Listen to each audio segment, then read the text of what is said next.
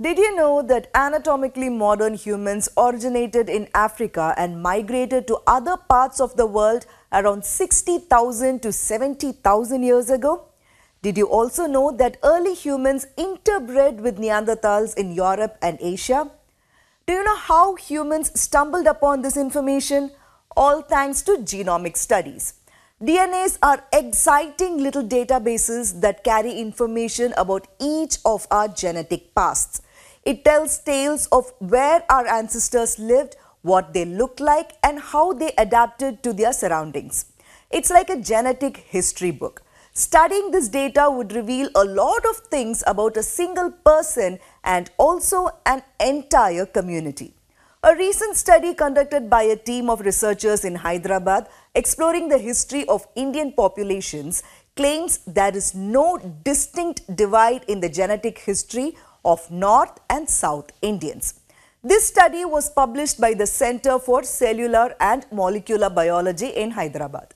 In this study, the scientists found that the traditional warrior and feudal lords of Nayars, Tiyas and Ilavas from Kerala and Bans and Hoysalas from Karnataka in the south were genetically closer to populations of northwest India. This may make them closer to Gujar populations who are found largely spread out across the north from Jammu to Maharashtra, or the agricultural Kamboj community who are from the Punjab region of India and Pakistan. The study suggests that these groups not only share ancestors with ancient migrants from northwest India, but also have some genetic traits in common with people from Iran. Earlier, some historians believed that these Kerala communities had a connection to Ahichatra, which is an ancient city in the Gangetic Plain. Others thought they were linked to a group called the Indo-Scythians from northwest India. Now, because of this study, it is proven that they are more like relatives to people from northwest India. These results show that in the last 4,000 or 5,000 years, the north and south populations of India have migrated, mingled and shared genetic history. So there is no distinct divide between North and South India in terms of their genetic history. Does this mean these south populations are not completely Dravidian?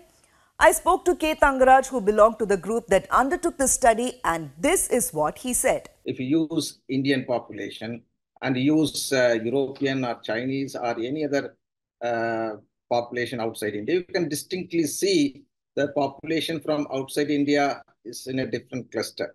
Whereas if you look at Indians, you don't see very distinct cluster, whereas you see there is a gradient of cluster. That means every individual in India shares some proportion of, if the population from south, they will have some proportion of genetic information from the north. Same way, if you go to north, they might have large proportion of genetic component of North Indian population, might have small proportion of South Indians.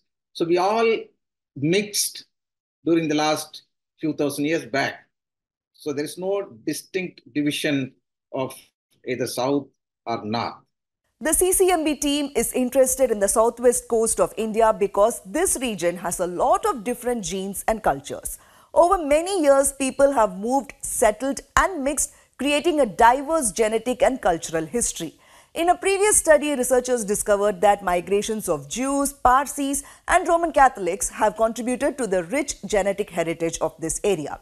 Their most recent study on Nayars, Tiyas and Ilavas from Kerala and Bans and Hoysalas from Karnataka started 3 years ago. Scientists studied the DNA of 213 people from ancient warrior and lord communities in southwest India. They checked specific markers in their genes and compared their results with ancient and contemporary Eurasian populations ranging from the Bronze Age to present-day groups. If you're wondering what's the point of this study, Tangaraj has an answer for that too. Not only the population study helps us in understanding the history of the population, but also helps us in understanding the disease aspect of the population and try to help the population by screening the entire population and giving appropriate counseling. According to the author of the study, Dr. Lomas Kumar, the migration of these groups happened from northwest via central India to the southwest during the late Bronze Age or probably Iron Age. They likely traveled through Godavari Basin to reach Karnataka and Kerala.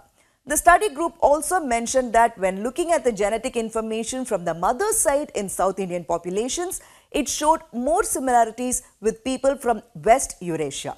This suggests that a lot of the movement or migration was led by females, which is different from some other groups that came to India a few hundred years ago, like the Siddhis, who are mostly males and came from Africa. While researching for this story, I read a 2022 Harvard Magazine article that said genetically race is a broken concept because every population is a mixture of other populations which are themselves mixtures of still earlier populations. For example, in the past 10,000 years, Britain has seen 5 significant waves of migration. In 3 of these waves, almost the entire native population was replaced. India is a country that has been subjected to many migrations too. Native residents of Andaman are the first humans to migrate out of Africa 65,000 years ago. So a country like India, which has so much revolving around race, should let go of the notion of fixed and pure racial identities, as it is evident that the complex history of migrations in India has shaped the diverse population we see today.